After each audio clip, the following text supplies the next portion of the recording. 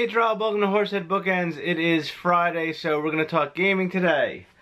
So if you saw two of the unboxing videos that I posted earlier this week, I got 2 Kickstarters in, so today we are going to play Freshwater Fly. It is a 1 to 4 player dice drafting game made by Brian Sewer. I don't know how to pronounce his name, but he did make Cold Water Crown, which was an excellent game, again about fishing, but that's more of a worker placement. This is dice drafting, produced by Bellwether Games.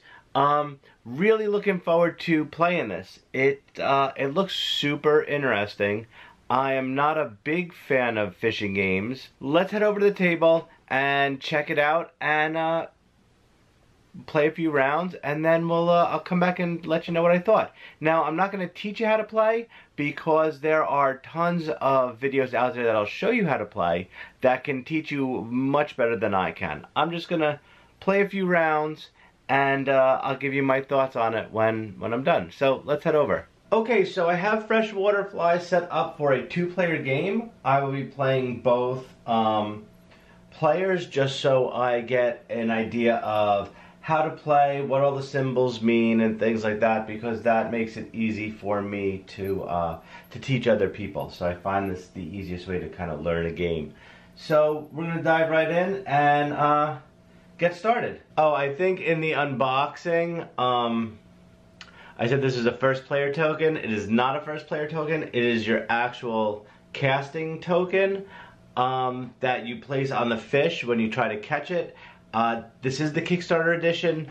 The regular edition just looks like a big piece of wood. They both serve the purpose. Maybe I'll make this a first player marker or something. Or I'll figure it out.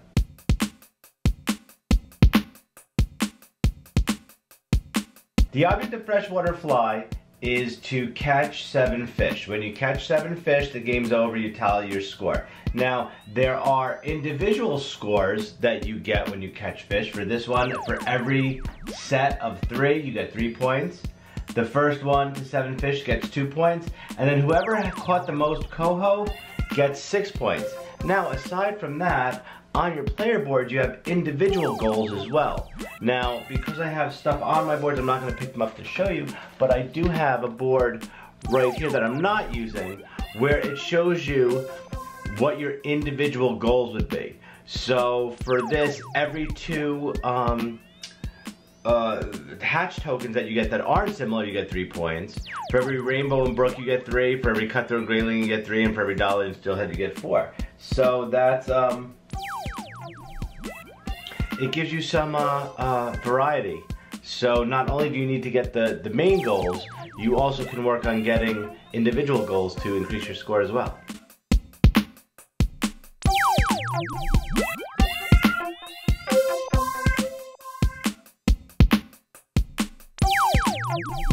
First player's done.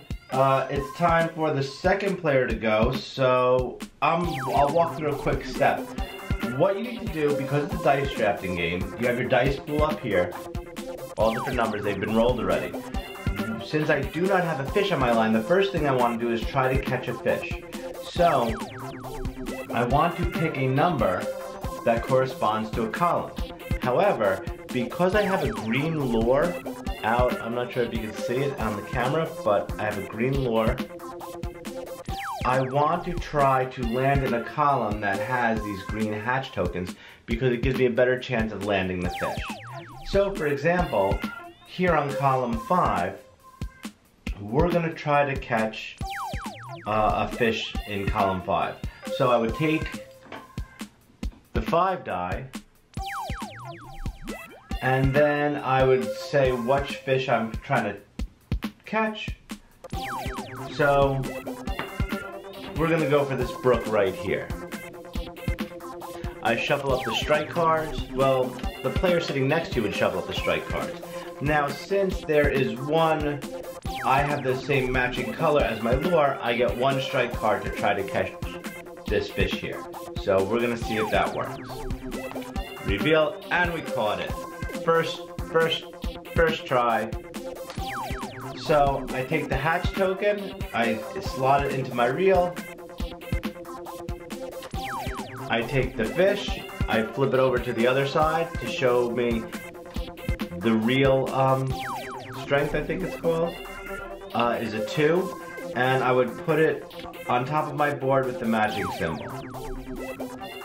That's it. Also, because since I was next to the rocks, I also get a card which will give me extra abilities throughout the game. So if I pay 2 finesse, I can do one of these 2 actions.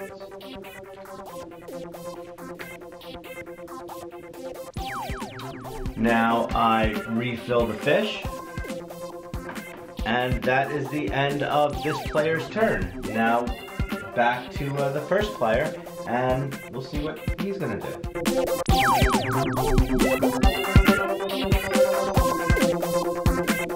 Okay, so now for part 2, after we got the fish on the hook, now we're gonna try to reel the fish in. Now it's the same principle. We draft a die, and the die number equals how many times around we reel it in. However, depending on the strength of the fish, which this brook right here is a 2, it's the number of the die minus 2 is how many times we're going to roll it around. And once we get it all the way back up to the top, the fish moves down 1 position and we get closer to catching it. You know what? I think we're going to try for the biggest number. I mean, we can get different bonuses on there. What else do we got? We got 2 minus 2. That'll do nothing. So let's take the 6 die. And so it'd be 6 minus 2 is 4. 1, 2, 3, 4. Nothing happens. If it was a plus, I would move the reel 1 more. If it was a diamond, I'd move the reel 1 back and then get that ability, but I don't because it's this weird looking symbol. So it just stays there, and now my turn is over, and back to the first player who reeled in a fish already, and now they're going to cast again.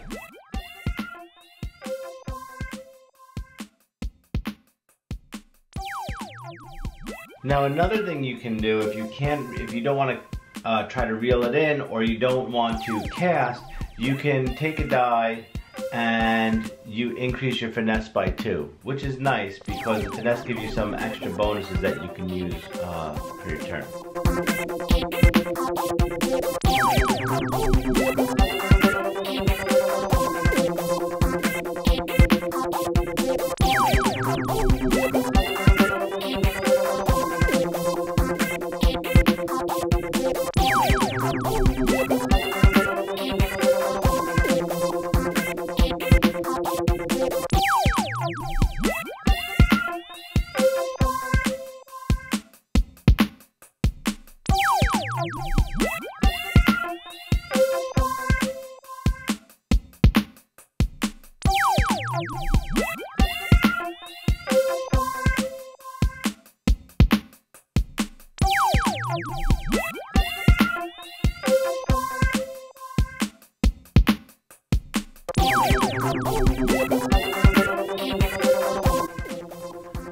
Okay, so all the dice have been used.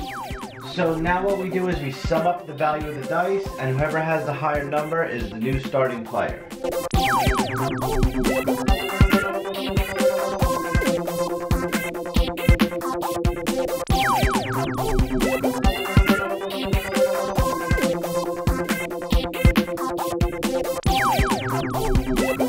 Also, what happens is, at the start of the new round, we move these tokens down.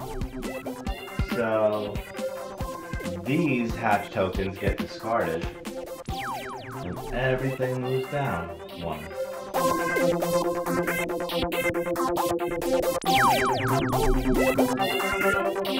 And this goes here and gets new hatch tokens on it.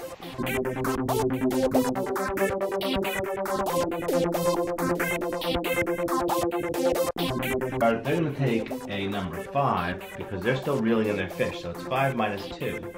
So it's 3. So it's 1, which moves it down to the next slot. 2, 3. Now this allows me to take one of these tiles up here, which will give me a bonus. So I think I am going to take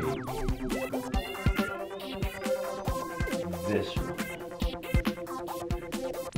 Now this bonus allows me to swap out my lure, or I can automatically cast to the 6.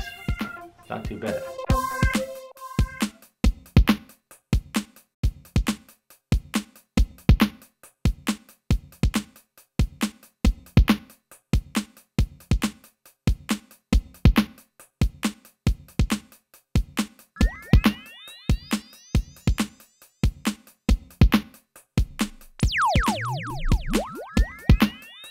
Alright, so that was, I think we played about 3 rounds of Freshwater Fly. So, I'm going to pause for now, and let's go back to the office and talk about it. Alright, so that was Freshwater Fly by Bellwether Games. It is a lot of fun. I really enjoyed it. I like dice drafting games in general, especially, well, Too Many Bones is your dice drafting RPG. And Trois, which is I absolutely love. It's a great game. Definitely check it out if you haven't already. But this was really fun. Rules were super easy to understand. The gameplay is very fast. This was at 2 players, so probably at 4 it'll take a little longer. And I feel that if you make an error, you're not automatically out of the running to win the game. One thing I do like is that the momentum tokens that you take is once you use them, you flip them to the other side, which have different powers, and they go back on the board, so they're up for grabs. It makes the game very interesting. One thing I really do like about this and Coldwater Crown, it has a solo mode, and I love solo mode in games. Sometimes you can't get your gaming group together, you can't get friends over to play, and you want to play it and you want some sort of entertainment that's not watching TV or playing a video game. You want that tactile experience for a board game. And I think the solo mode is great, and I applaud any developer who adds a solo mode into the game if possible. What's nice about the solo mode for this, you go through seasons and you have certain objectives that you have to do, like you have to catch so many fish and everything. And I'll show you, they actually have a, this is in the book, and it's like a checklist of things you have to do and how you set up the board, because you have to set up the rocks in different ways, which is super interesting.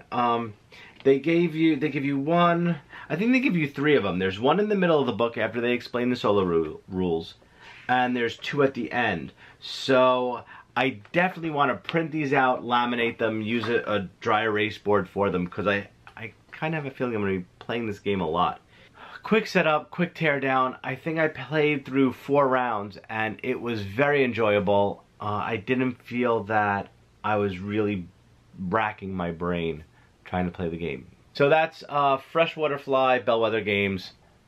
Loved it. Can't wait to play it some more. It's going to have definitely a permanent space in my collection.